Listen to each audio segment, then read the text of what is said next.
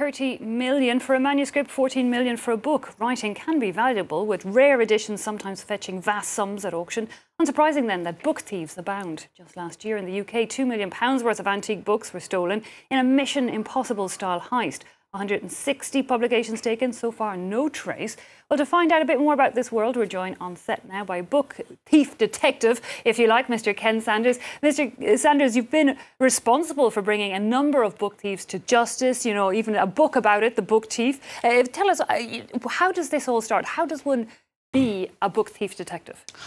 I belong to the American Antiquarian Booksellers Association of America, which is every country has their own book-selling association like they do here in Paris, and we belong to the International League of Antiquarian Booksellers, ILAB. I know it's all boring, but that's how it starts.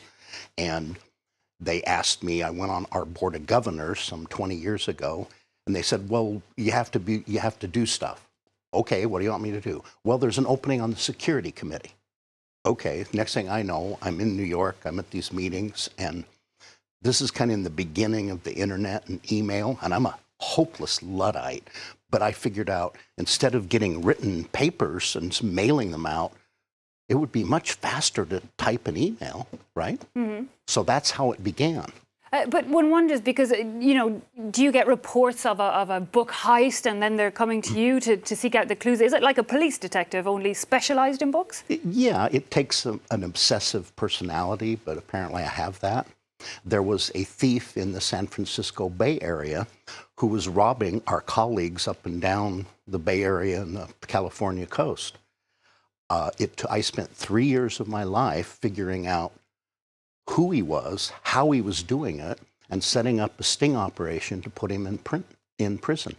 And how does one piece together these clues? They normally steal very rare books, so I guess that makes them more traceable, or? Yeah, the higher profile a book, people are going to know about it. He would steal he was using stolen credit cards, and he was stealing books in the $5,000 to under $10,000 range at a time. But over the years, it added up to hundreds of thousands of dollars. The hard thing about catching him was he was collecting them. He wasn't reselling them. Because that was going to be my next question. Some of them are so high profile, like last year in the United Kingdom, I believe works by Leonardo da Vinci, like they were really unique editions. You can't actually put them back on the market, surely. No, it's like a famous painting. They're priceless historical, cultural objects. That people and just like we have a horrible incident in the United States right now with a bookseller and a librarian that are alleged to have stolen up to $8 million worth of rare materials, including Edward Sheriff Curtis's Portraits of North American Indians. So it's really quite common. Is it as common then as other art? I'd like to think not. It's a very tiny percentage of the market where people go bad. But I guess, yeah, it's the expense as well But as well as being a book thief detective, of course, you also run your own rare bookstore. We're seeing pictures of it behind us there. And, you opened a publishing division as well. Among your collection, I believe you have a number of writings and drawings even by one author in particular, Everett Ruess, who disappeared, if you like, in a Christopher Candle's kind of style, that Into the Wild book that we all know from John Krakauer. Of course. But this is a writer that Everett particularly fascinating. Everett Ruess was a young man from Southern California who in the 1930s, during the era of the Great Depression, fell in love with southern Utah and the Escalante Monument that President Trump has been trying to destroy. In November of 1934, he wrote his brother Waldo a letter. As to when I shall revisit civilization, it will not be soon, I think. I have not yet tired of the wilderness.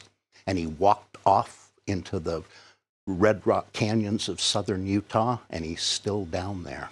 I know, never to be seen, and there was a lot of false reports about his body. Yes. But you have, firstly, when I think of the rare works, did he write a lot? What remains of his works, and what do you have, and how did you come across them even? Well, that's what brings me here to Paris with my friend and colleague Emmanuel Tellier tonight at the Mona Bismarck American Center.